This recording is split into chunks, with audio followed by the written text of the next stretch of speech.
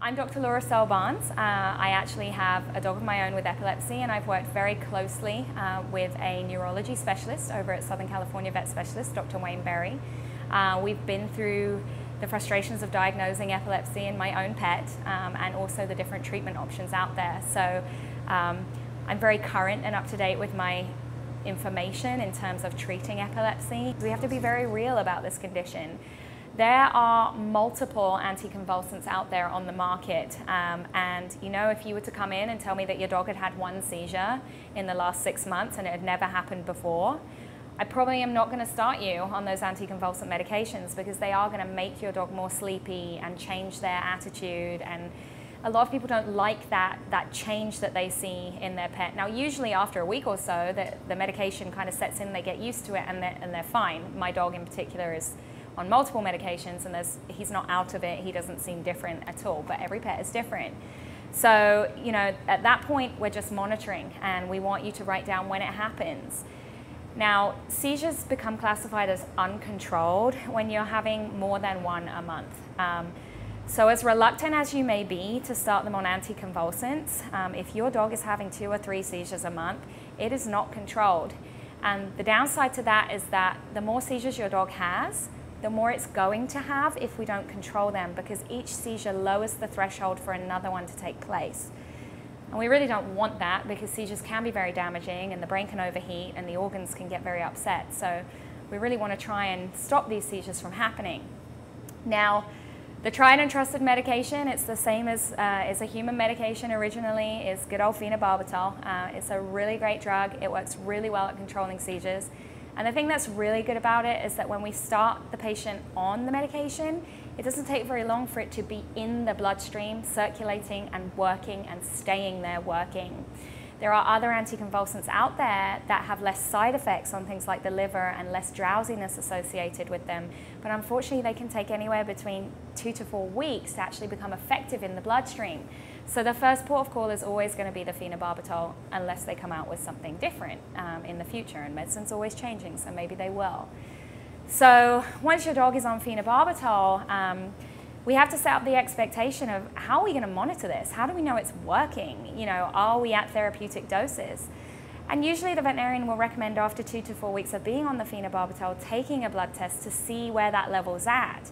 If your dog is still having seizures and it's not at the level where it's supposed to be, then we're going to increase that dose. If your dog is not having seizures and it's within the therapeutic range, then we're not going to change anything.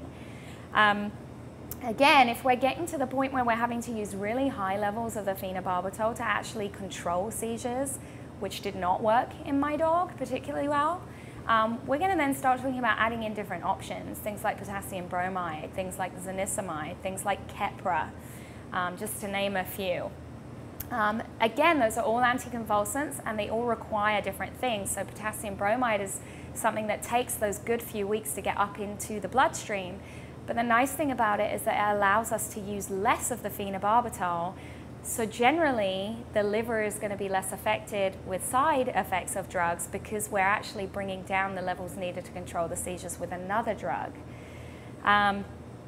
I tried zonisamide. That was a twice-a-day medication. I didn't find that it did anything for Dougal, but I know that it's very effective for other dogs that suffer with seizures. And that's something you can talk to neurologists or general practitioners that are very familiar with seizures and anticonvulsants about. Keppra is another one. It's generic now, which is nice because it was a costly medication. But again, compliance is difficult with that one because that only lasts for 8 hours in the system. So you're giving it every 3 hours. And that can be really tricky. So we have to understand with epilepsy that, especially in my dog's case, I consider when I first adopted him, he was having anywhere between 4 and 13 seizures in a day. I was very emotionally distressing for me and my husband. Even though I'm a veterinarian and I know about seizures, it's still very hard at 4 in the morning when you're tired and your dog is seizing and seizing and seizing. And at that point, we call it cluster seizures. And I just thought, you know, we've got to figure out how to stop this. And this is when we consulted with Dr. Berry about extra medications we could add in. And so we've been through all the medications, and right now we're to the point where We'd gotten him to 1, 2, 3 seizures every kind of 3 weeks, and now he's on Just Food for Dogs. We're looking at maybe having seizures every 5 to 6 weeks, usually just 1, sometimes there's 2. And now, sometimes it's not even a full-on grand mal seizure. Now sometimes it's just a little bit of involuntary body movements that he'll go through. My husband and I identify that as, you know, the lead up to a seizure, or even a kind of milder version of a seizure that he would usually have. And so, you know, in the beginning, I was gung-ho about we're going to cure these seizures and he's never going to have any. I'm a veterinarian and I can take care of it. But in the real world, that isn't always possible. And you know, if you have a dog that responds to medications and you remove the triggers if you've identified any and you've got them on good nutrition, great, that's the best news ever. But you're not always going to be able to make it so that they're not having seizures all the time. We really just want to get good control, and the less seizures, the better.